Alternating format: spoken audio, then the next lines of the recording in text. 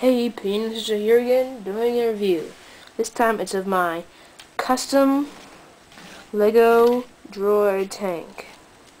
Yes, I know the new one is coming out sometime soon, but I don't care. I wanted to make one of my own. This is not like the regular colors. This is gray because I have a crap load of those pieces. And so I'll start reviewing now. Alright. First off, you have this opening hatch right here, and inside you put the droids.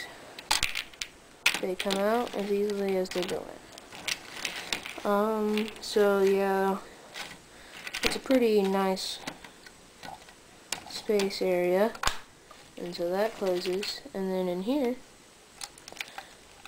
you open that up, and that's where you put all the guns and stuff.